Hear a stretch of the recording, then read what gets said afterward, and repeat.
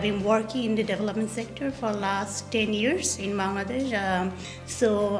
After working for 10 years, I thought like a lot of farming activities have changed, techniques have changed, new technology has emerged.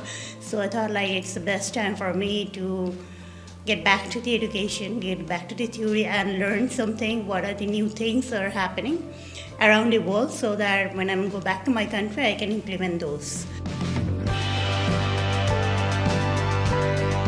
We had a very good, very interesting group project. It was about coconut. When the coconut comes in UK from countries like from developing countries, it has been seen by the retailers that a lot of coconuts, when they receive from the wholesaler, are fractured or cracked, so the customers complain. So our group project was how to minimize those cracks. I would say that Cranfield is the best place because you'll find a lot of professionals here.